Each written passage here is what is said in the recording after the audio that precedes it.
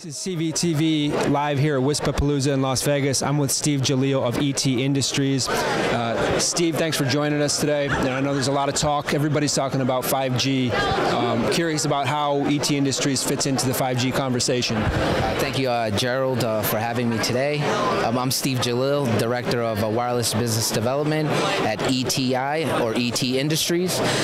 So for 5G, which is a big buzz nowadays in the wireless industry, we have to offer beamforming networks with phased array antennas that provide multi-sector radiation patterns for users or service providers.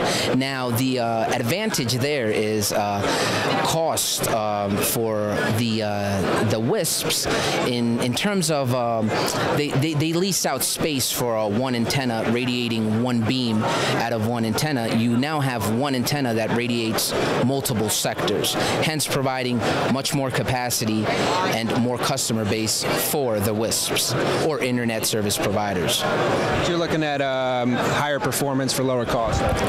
Higher performance for lower costs, and not only the lower cost is the main thing here, is that you have an antenna that is scalable, so you don't necessarily have to go ahead and use 8 access points to have the 8 sectors.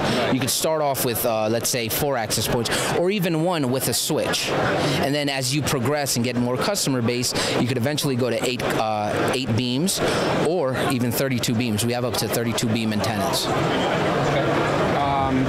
Now, talk to me a little bit about reliability with your antennas. That's a great question, Gerald. There's a lot of talk about active antennas and active beamforming. Our approach is completely passive.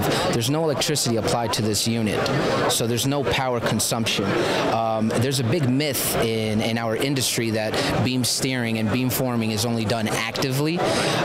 We come from a school of thought that beam steering can be done passive, hence not consuming any power. Right, so probably pretty handy for WISPs in rural areas that might be prone to outages and weather conditions. Definitely, and also now that you mention rural areas, a big topic in rural areas is distance coverage. So now with this high gain antenna and narrow beams, you have the coverage you need in terms of distance, at the same time multiplying capacity. Now, in the 5 gigahertz and unlicensed spectrum, it's not a big deal. You're not limited to spectrum. There's a lot of bandwidth. Now, it's a very polluted band. There's many people transmitting and receiving at 5 gigahertz being unlicensed. That's when we introduce side lobe suppression and certain radiation patterns where you could repeat the frequency and reduce the noise. Definitely a differentiator. It's a big differentiator from your active folks that are trying to sell you active antennas. We have nothing wrong with active antennas, but in terms of maintenance costs and things going wrong, there's too many variables with the active approach. Great. You can send a message up to the tower and tilt the antenna in the azimuth and elevation mechanically.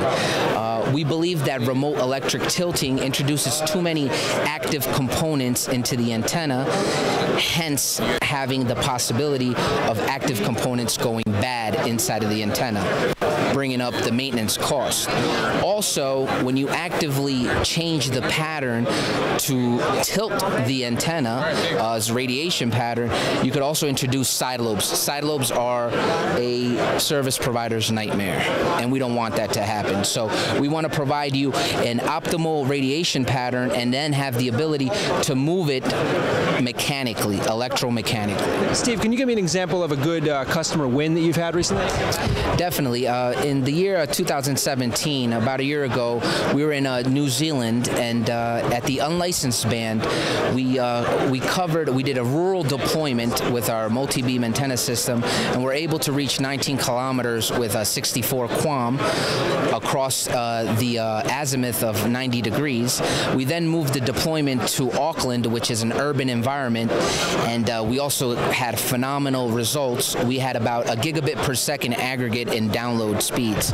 Now, we have a case study which we put together, which you could find on our website. There is a link, and you could download the whole case study and white paper. Yeah, I understand there are a lot of additional challenges in an urban environment when it comes to deployment.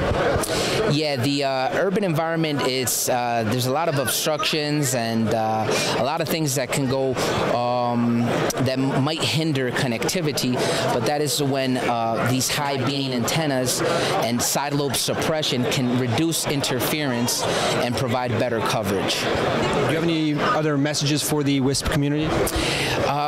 We want them to check us out. We have done many deployments around the world. We have the data and we have the case studies which we could all share with the community. And what is your website? Our website is www.etiworld.com, and you could find our multi-beam systems under the multi-beam section.